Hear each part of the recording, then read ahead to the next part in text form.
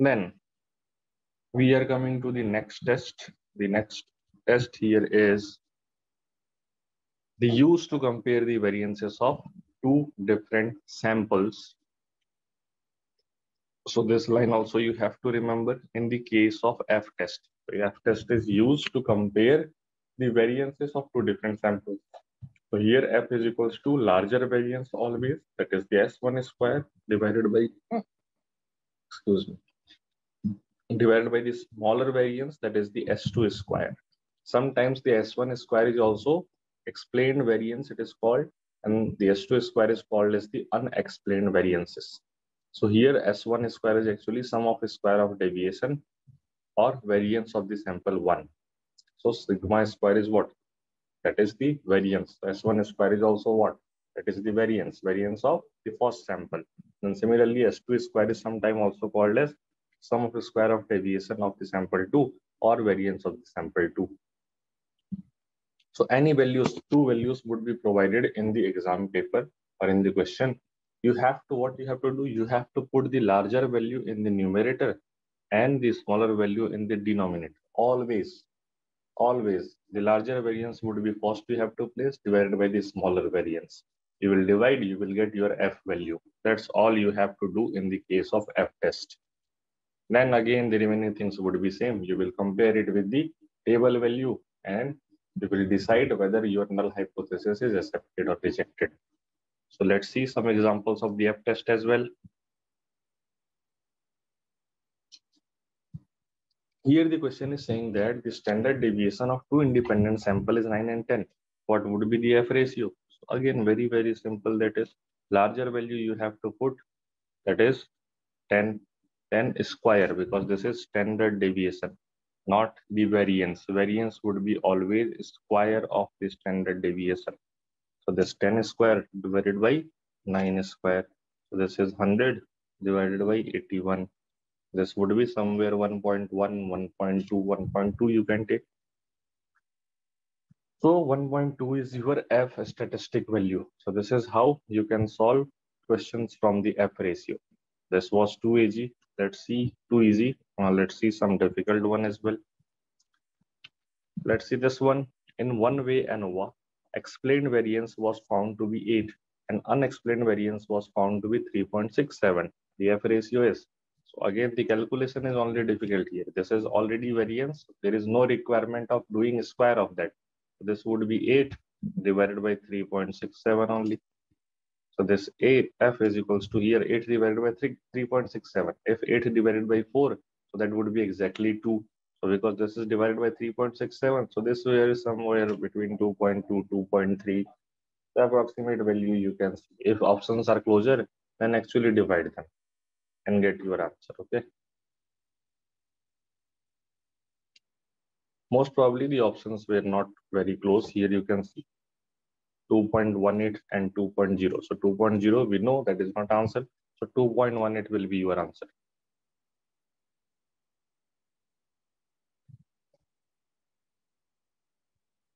In the previous question we have option? No, there was no option.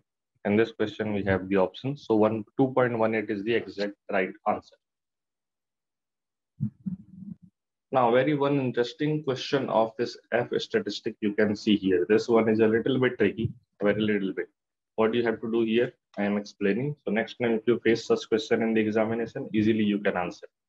So question is saying that consider two normal populations with variances of 10 and 20 respectively. If two independent random samples drawn from the two populations are of sizes 30 and 24 and their variances 10 and 15 respectively, the value of statistic F29, 23 is. So here this 29 and 23, these are the level of significance you can say. So here this is just one below than this particular sizes of the population. This 30 and this 24. 30 minus 1 is the 29. 24 minus 1 is the 23. This is called as degree of freedom. So degree of freedom is always n minus 1. Whatever sample size you have, that is divided by minus 1. You will get your degree of freedom here. This degree of freedom is here 29 and 23. So now what you have to do or how you can solve this particular question. You have to calculate 2F ratio here for the two different populations, F1 and F2. So here first population you can see here having the variances of 10 and 20. So this would be 20 divided by 10. So this is 2. Then F2 similarly you have to calculate the variances of the second population. So variances, because variances are already square of the standard deviation, no requirement of the squaring again. So this would be 15 divided by 10. This would be 1.5. So firstly, you have to calculate F1 and F2 separately for both the population. Then combinedly, you have to calculate the F statistic value. Combined calculation would be again the larger value divided by the smaller value. Always you have to follow this rule. Larger value divided by the smaller value. So 2 divided by 1.5. 2 divided by 1.5 would be 1.33. So here you can see A is the right answer.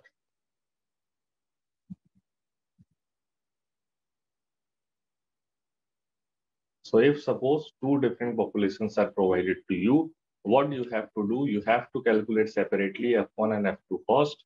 Then again, divide the larger value with the smaller value.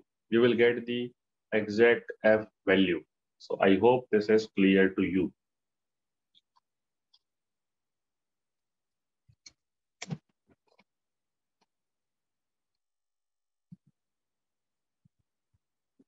If this is clear to you, let's move ahead.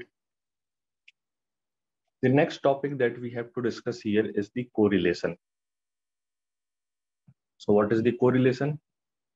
So correlation, as I have already told you, this can be in the range of -1 to +1, the R value, correlation coefficient value. In the positive value, we would say the variables are positively correlated. If there is negative value, we would say that the variables are negatively correlated. So what it is providing, what information it is providing, correlation. So the correlation is used to denote the relationship or association between the two quantitative variables. Suppose we have weight and height. So with the increasing, suppose this is the weight X and similarly we have Y. Y is the weight. So if we can assume that with the increasing height, the weight of the people will also increase. With decreasing height, the weight of the people will always decrease. So that is what? That is association or relationship between the weight and height of the peoples. So that particular association of the any variable, here I have taken example of the uh, weight and height. You can take any other example as well, any other example, and you can calculate the correlation, association, or relationship between these two variables. And that is done with the help of calculation of correlation coefficient. This correlation coefficient that you have already seen in the t-test, that is R. So this R value will tell you the degree of association is how much. So this coefficient, correlation coefficient, the degree of association is measured by a correlation coefficient. This is denoted by the R. This is given by the Karl Pearson. So that's why it is also called as Karl Pearson correlation coefficient. Sometimes you can also find that it is sometimes called as the Pearson's correlation coefficient or Karl Pearson's correlation coefficient. And the range of this I have already told you, starting from -1 to the +1. -1 will show you the perfect negative correlation. 0 will show you the no correlation between the variables. And +1 will tell you the perfect positive correlation between the variables.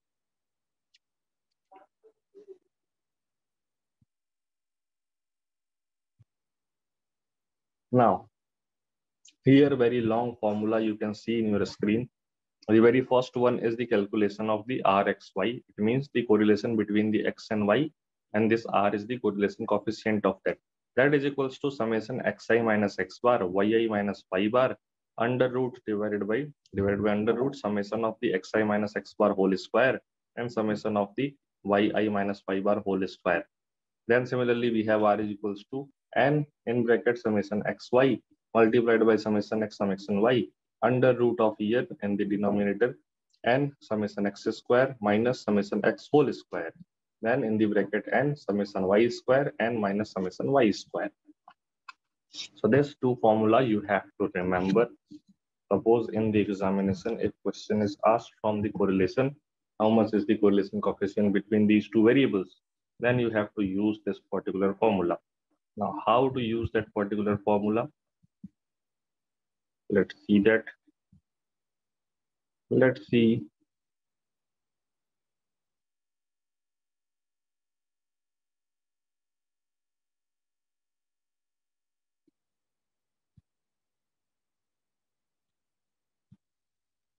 Let's see this example, this particular example. Here it is only asking about the positively or negative correlation. But suppose, for example, this is asking about the R correlation coefficient. Then how you can calculate it? So for that, the formula you can see there is R is equals to summation of x minus x bar, y minus y bar, and this is divided by under root summation of x minus x bar whole square multiplied by summation of y minus y bar whole square. So here you can see what the things are required. So x and y are your two variables here. X you can see here are this 5.37, 5.11.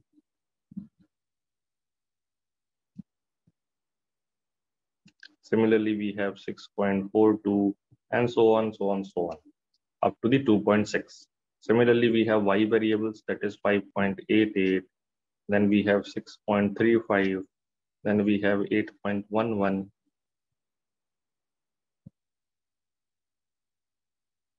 And so on, so on, so on, up to the point of 3.5, right?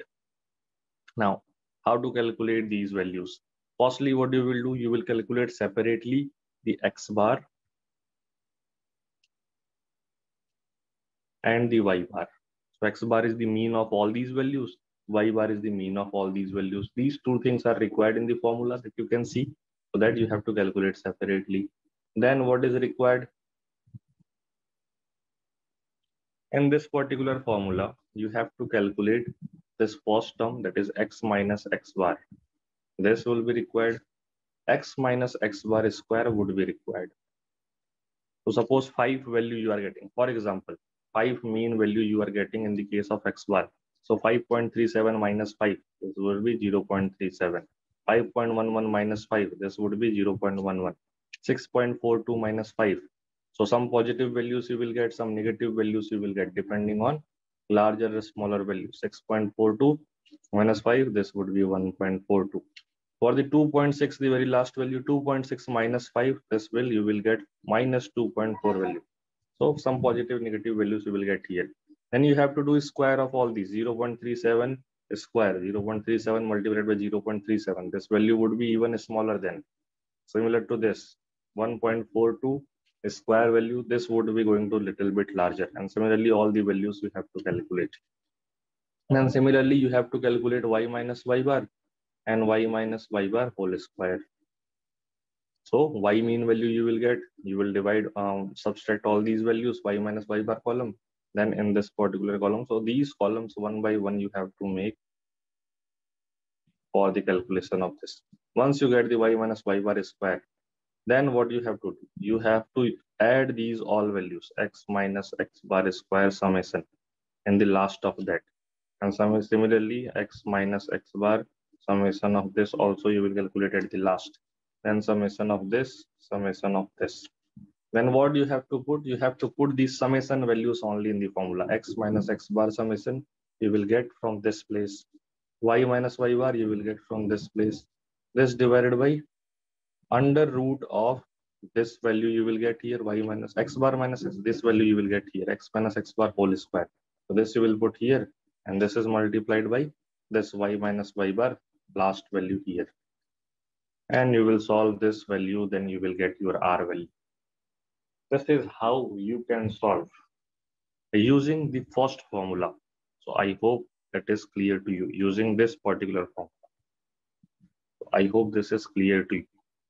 If you can use this formula, so you can use that as well. Here the terms would be changed. Here you will write down x in one column, y in another column. In the next column, you have to multiply both x, y, because you can see x, y is required. And summation of this you will need here at the last. Summation of x is also required, summation of y is also required, so that you can already do in the first two columns. Then x square value you have to calculate and summation of that. Y square value you need and summation of that.